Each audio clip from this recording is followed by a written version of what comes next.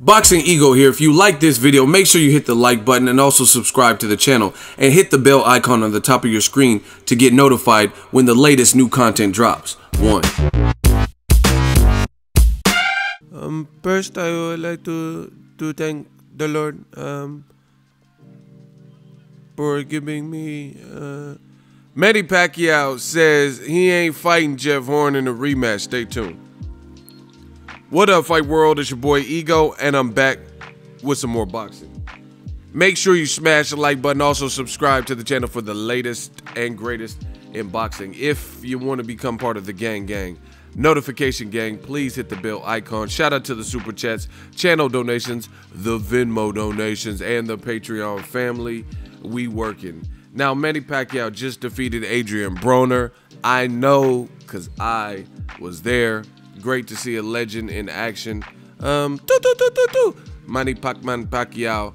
And he recently talked about basically his future. He's talking about coming back. He wants to come back this summer, basically. He says in the Manila Bulletin, I have advised PBC that I could fight in May or July. You know, obviously, he has to balance and flex with his family and senatorial duties in the Philippines, and those are the dates he can come back. So they got to try to line something up for him. So we don't know who he's going to face, but those are the targeted dates, I guess you could say. Now, Jeff Horn recently beat Anthony Mundine, and he came out and said he wanted to fight Pacquiao and give it another run. This is what Pacquiao said to the Manila Bulletin. I was willing to do a rematch with him, but they didn't want to. And now that I am back on top and they are coming off of a loss, they are asking for a rematch. No way. So Pacquiao says, you'll never find blum, blum, blum, blum. He said he ain't giving him a rematch. And that's it. And it's final. Thoughts? You know, I wish, this is why I'm a big fan of immediate rematches with fights that are controversial, stuff like that, or shocking upset losses. Get it out of there, because so much in the world of boxing can change in the course of, you know, one fight, months, half a year. You know, so much can change to the point where a rematch may not be warranted or desired later if you wait. Just like Vasily Lomachenko versus Orlando Salido, the rematch, you know, Salido beat Lomachenko. The rematch doesn't matter as much now. You know, Salido, he out here stealing beers and stuff. So no one really wants to see it. And he got stopped by Mickey Roman, who later lost to Berchelt. You know, so it doesn't really mean what it could have meant. So Lomachenko, in my opinion, should have rematched Salido immediately. Same thing with Pacquiao, Jeff Horn. There was controversy there, and they didn't get it done. Pacquiao is saying it's because of Jeff Horn's people. I don't know the parameters, but either way, it didn't happen.